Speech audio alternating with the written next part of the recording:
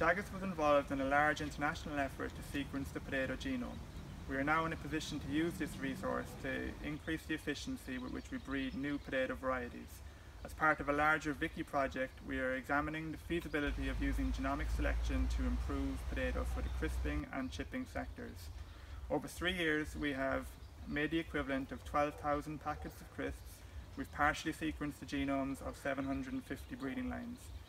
We were then able to identify over 46,000 DNA variants and build a model relating these variants to the phenotype, which in this case is fry colour. So what we're after is a light yellow fry colour as opposed to anything too dark.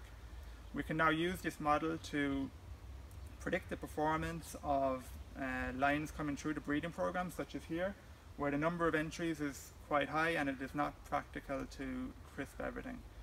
Eventually this will lead to the development of new potato varieties which produce the perfect crisps even after long-term storage.